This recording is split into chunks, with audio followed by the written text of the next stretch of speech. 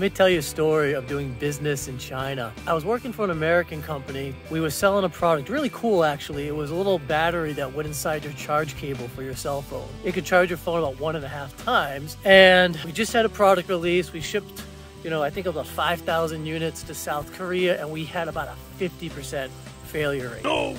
My boss in Simi Valley, California calls me up, "What's going on?" I said, "Oh no!"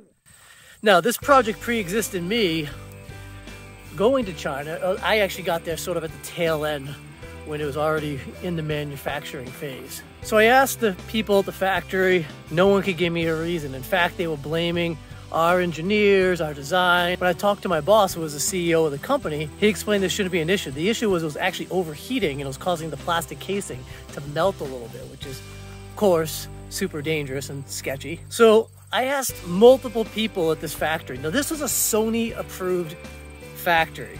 And when you go in the factory, right on the wall, they had the picture of their SONY approval certificate. They had the SONY PlayStation remote control on the wall as well.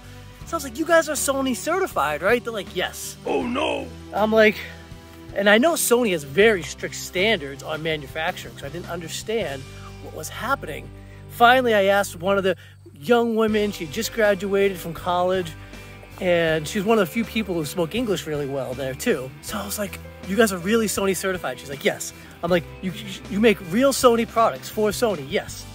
So I was like, "This remote on the wall, like if I called up SONY today, they're gonna say that you guys made this for them." She's like, "Well, we make, to translate it lightly, imitation remotes." So basically, she was saying that even though they were quote-unquote SONY certified, the truth was they weren't even SONY certified. So my boss, who had years before, I think a few years before, flown from the United States out to China, decided to work with this factory based on their SONY certificate. We found out the whole thing was a sham. Now, this guy had been in business for 30 plus years, had multiple, patents in electronics, and was very experienced in electronics manufacturing and working with factories in China. And even him, he got totally duped by this whole situation.